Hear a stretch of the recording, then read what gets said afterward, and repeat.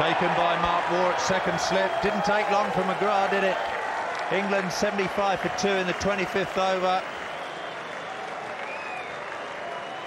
Butcher goes for 21.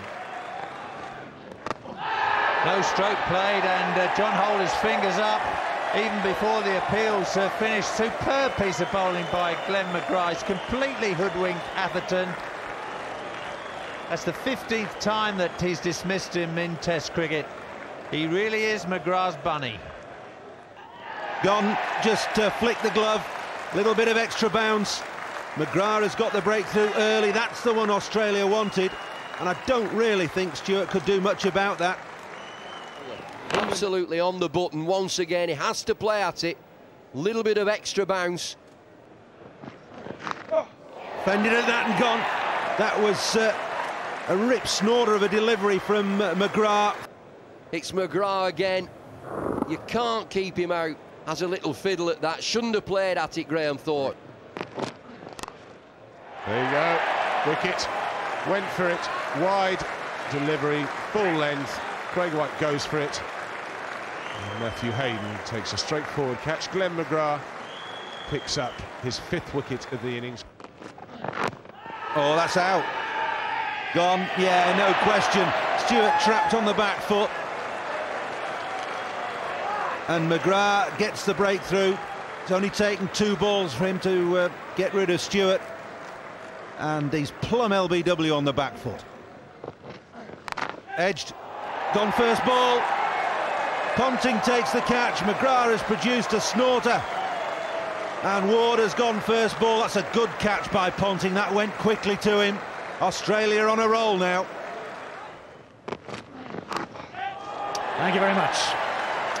Shane Warne gets in on the act now. Nice comfortable catch for him. McGrath can do no wrong again this morning.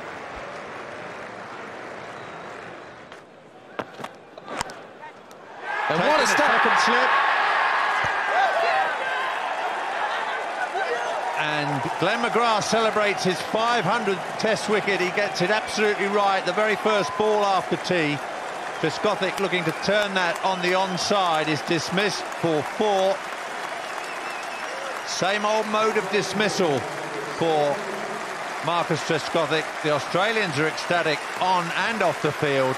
Congratulations, Glenn McGrath. Well, fantastic achievement, Glenn McGrath.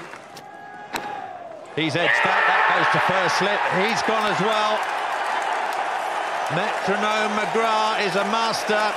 England are 11 for 2. Oh, Vaughan's gone now. Off stump out of the ground. McGrath, 3 wickets in half an hour after tea. The England captain has gone.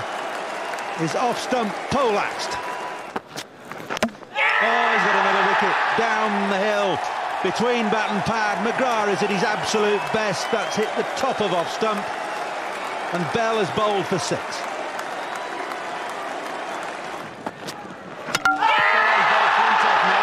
Along the floor. That really has kept low, and Flintoff is out for naught. Hardly playing a shot at that. McGrath has 5 back.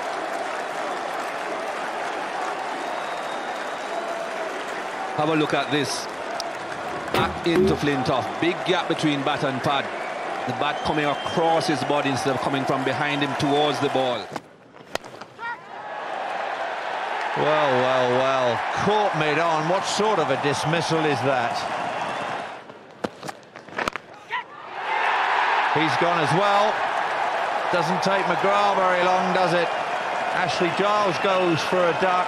England 158 for 7. Finger goes up. Matthew Hoggard, I think, was on his way. It's nipped back. It's kept low. I don't think there's much he can do about this. And that's the answer. First delivery, he edges it into the slip cord and it's caught. Australia have won, but I'm not absolutely sure all 11 are as happy as they could be. I think they could possibly have preferred if Shane Warne had gotten his 5. But it's another Test match, it's another victory. Well, it's all over. Have a look at them. They enjoy winning Test matches. They've won a lot in the last 10, 12, 15